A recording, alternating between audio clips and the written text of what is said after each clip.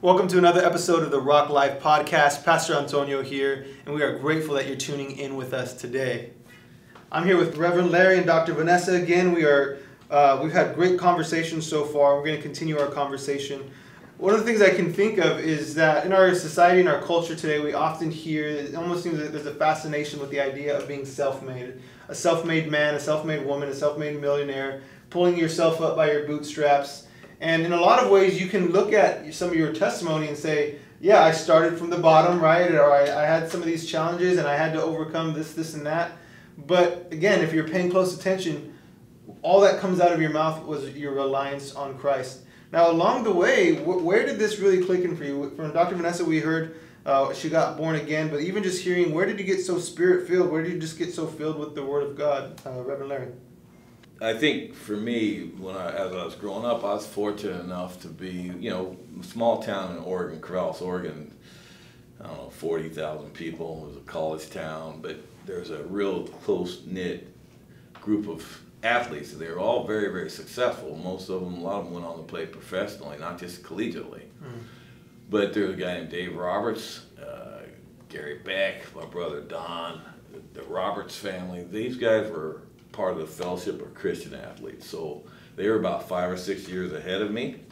And my brother Don was very involved in the FCA. He was an All-American running back, the whole bit. So we looked up to him, and he's in the University of Oregon Hall of Fame in football right now. So when he was in high school setting records, these guys went to Fellowship of Christian Athletes every Tuesday or Wednesday night. And we began to, what's this? So they were getting practical knowledge, practical biblical understanding that they could apply their life as a high schooler, and that led on to later on. So as I looked up to them, I started going to Fellowship of Christian FCA, and I remember Jim Dort, who was a teacher from years back, had a huge influence. We'd go to his house every Wednesday or Thursday night, and he would just do a practical Bible study. And so it was outside of my church circle that we were still ongoing with understanding biblical principles and the Word of God. So it was a very practical setting, and it was just a consistency in my life that I was always fortunate enough to be around somebody who had the Word of God in them. And most of these guys are all very close to us to this day. And you were spirit-filled also. I think with me, I already explained, my experience in accepting Christ. And Sister McIntyre from that church, who was my mentor. And I think the big thing is that even though she was attending a Baptist church that didn't really believe in the gifts, because of our closeness, she told me to go to Fred Price Church so I could get a power to overcome what I was going through. So she took me to Fred Price Church, and I received the baptism of the Holy Spirit there.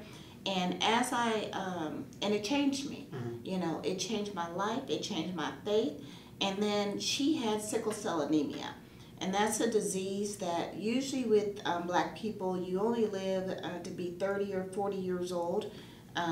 Your kidneys, because of the sickle red blood cells in there, they go first, and you suffer a lot of strokes and this kind of thing because the blood doesn't flow well.